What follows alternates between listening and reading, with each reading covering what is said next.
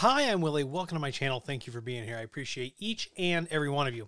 And what we're going to address in this video is a topic that sometimes gets very confusing, and I'm hoping to shed a little light on it. I'm really hoping to get you to ask questions and think about this down in the comments so we can have a conversation. So hopefully we can get everybody on board. And this is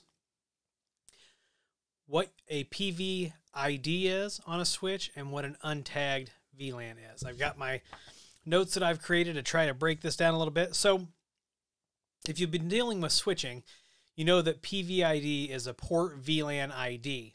And you'll hear people say, well, that's the default VLAN for that port. Yes, but what it does is the PVID tells the switch which VLAN traffic should be forwarded to and from on that particular port.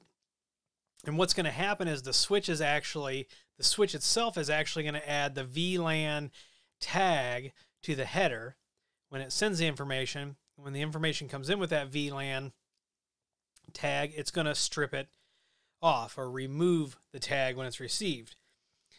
So it's the switch doing the tagging and untagging at the port level. An untagged VLAN requires no tags to be added to frames, and pretty much devices that are in the untagged network or in an untagged network, they don't even have to be VLAN aware. They can be, but they don't have to be. Because if you're in the same VLAN, you're in the same network. You can communicate, and you don't care about VLAN tags, right? So the PVID, or the Port VLAN ID, specifies which VLAN a device or port belong to and how it should be tagged when entering and leaving the port. The untagged VLANs allow devices to communicate without VLAN tags.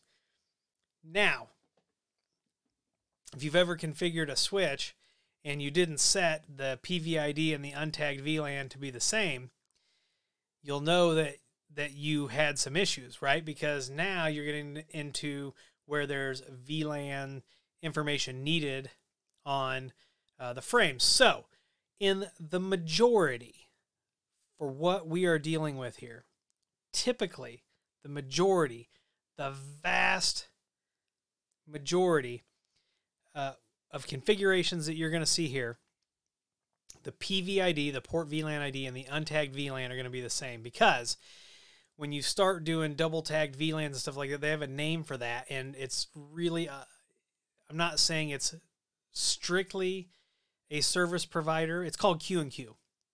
So Q-IN-Q. Q&Q are double tagged VLANs. It's very common in the service provider world to do this, but you know, some businesses do it as well, but we're not going to cover that. So if you've got questions about this, and I hope this is a little thought-provoking and helped you kind of think like, oh, hey, when I was setting this PVID, but I had this and things weren't working, maybe the gears will start clicking, because you're going to need that when we get to these other switch videos. So, and if you like this video, please give it a thumbs up. Please subscribe. Please comment, share. Please follow me on Twitter and TikTok. Those links are down below.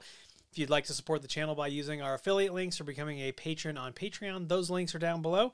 And as always, if you need IT consulting, go to williehowe.com, click Hire Us or Contact Us, fill that information out, and someone will be in touch with you as soon as possible. If we can't help you, we'll get you to someone who can. Once again, I'm Willie. I want to thank you for being here. And as always, I'll see you in the next video.